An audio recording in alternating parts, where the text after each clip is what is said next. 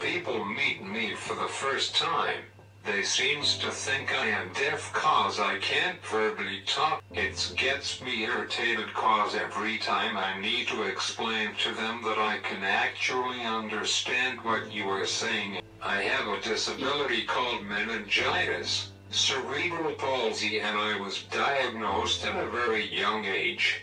My movements are stiff. It affects physically because some things are harder, which I try to be independent as much as possible as I can. I've had to witness him dealing with people looking at him, you know, every time we go out. My dad communicates with people through a device on his iPad, and literally you can type on it and it speaks out aloud.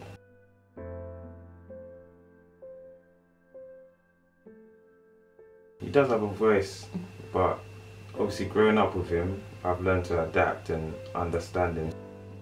When I was young, I used to nick my mum's phone just to film around it. I love it, just to capture moments that can inspire or change the perspective of a person's view. I first started with like pictures and photography as well, and I used to love editing. He would always look, and I'll teach him as well. I'll be like, look Nadal, if you try that, look at the effect it makes, and he was just fascinated. I would like to become a director, telling powerful, inspiring stories about people and producing documentaries and films on like films festivals, Netflix, YouTube and other platforms.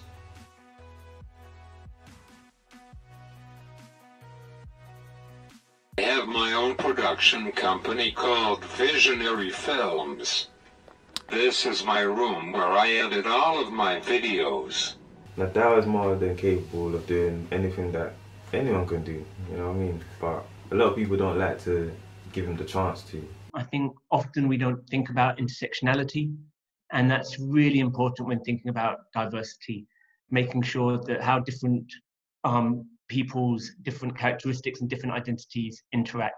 So looking at disability and looking at race and looking at gender and see how all these things can interact is so important. I think in the film industry, being black and as well as having a disability plays a difficult part because they lack representation like myself. We've applied for so many schemes, but a lot of them haven't even got back to us. It's hard, especially like a person with a disability, to get into film and TV industry. Although I have had work experience through my internship course at my college at that time, which helped me to get the opportunity to get work with Crystal Palace Football Club media team. That was a year ago. I learned that the opportunities doesn't come to you. You have to look for opportunity yourself. There's not one easy solution. We need to look at why black people are not represented properly in the industry. We need to look at why disabled people are not represented properly in the industry. And it's not as easy as just combining those two things to come to a solution or come to an answer as to why a disabled black person is not represented in the industry. That person will have specific problems which you will not have when it comes to black people, and disabled people will not have. There'll be unique issues, and we need to look at different people's unique issues and treat them as individuals. To some extent, his disability does affect him. He's got the confidence, but sometimes when he does go out there, it's the way people look at him and they might judge him, you know what I mean? I think that's the only thing that might bring him a bit down, but he does have a drive and he does keep on going, and yeah, that's good. I support Nadal physically, mentally, any way I can, like, just to keep him motivated and keep him active. While I can go out and I can campaign and I can talk about problems within the industry and I can talk to commissioners and I can talk to executives and say that you should implement this policy or that policy, that's all well and good, but just employ people. You know, the best thing that I've ever done is just employ people. Need more media opportunities, not only for able people, That includes every abilities, whether it be a person that's in a wheelchair or a person that uses walking stick. A message I would give to the industry out there is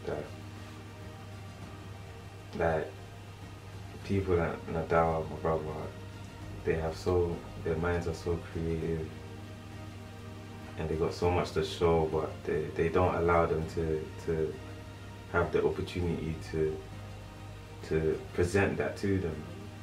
And if they just give them a chance, then you don't know what more they can bring to the table. So I just think they should give people like Nadal the opportunity to be able to show them what they have and what they can do. Never give up on your dreams. A million no's can lead to one yes.